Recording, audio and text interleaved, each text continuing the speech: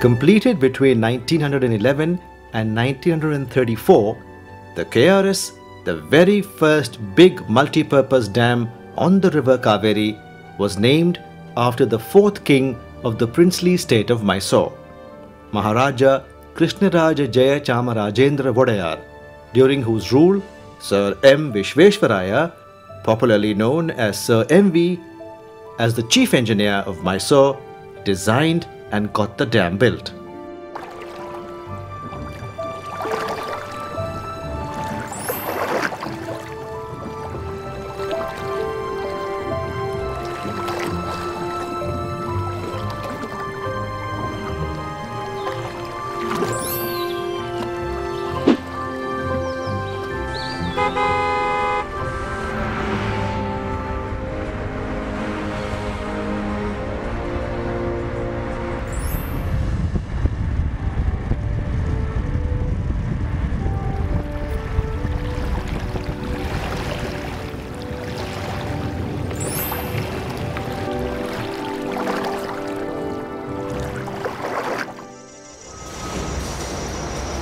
It was time for Kaveri to present several new phases of development, not seen earlier, apart from reaching deeper depths for mining.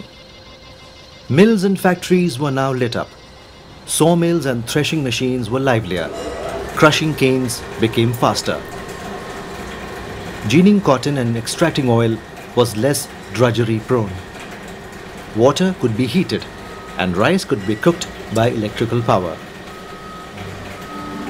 The most visible difference, however, was in the cultivation of sugarcane, since this perennial crop required water throughout the year. The production jumped several-fold.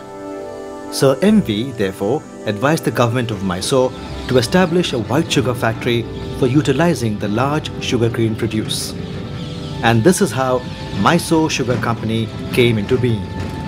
Even today, the district of Mandya continues to be a leading producer of sugar.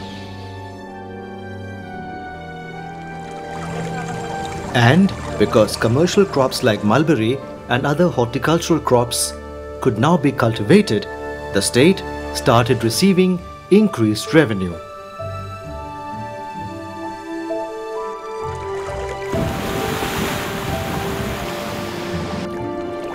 All the doubts over the KRS being a success were laid to rest. More so because the supply of power to the Kolar goldfields increased.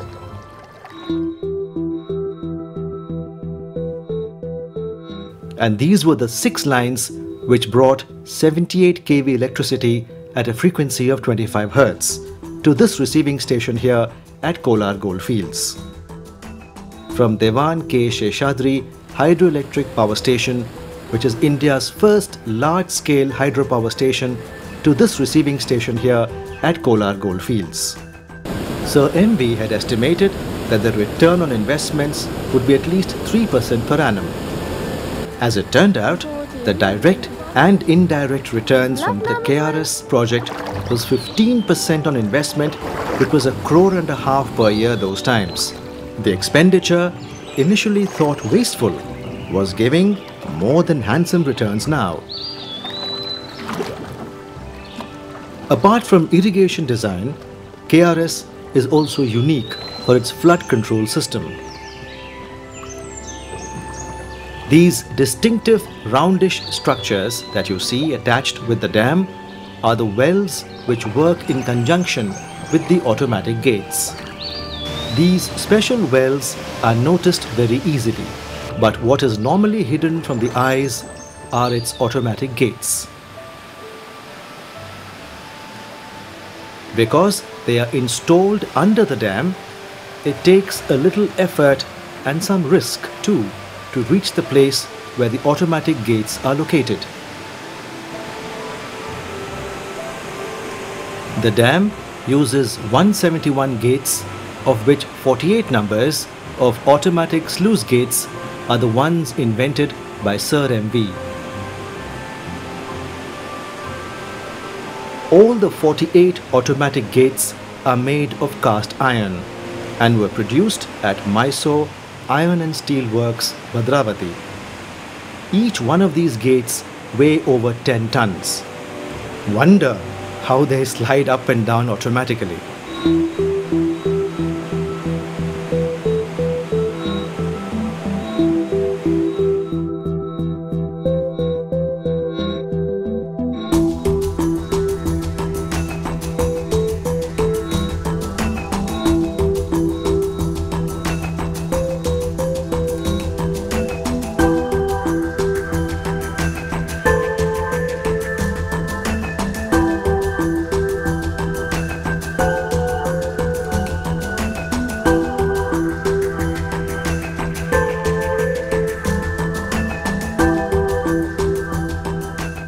And this is how it exactly works.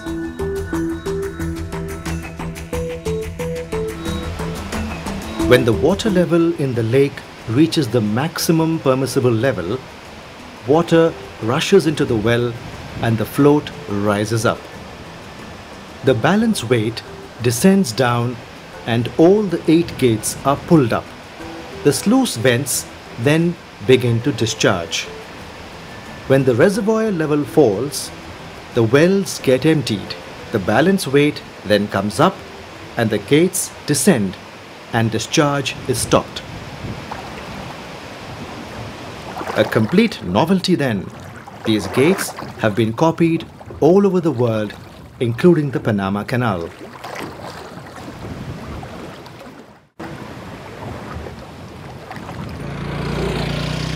Sir.M.V's contributions also included a range of other activities which had a direct bearing on the development and modernization of the country.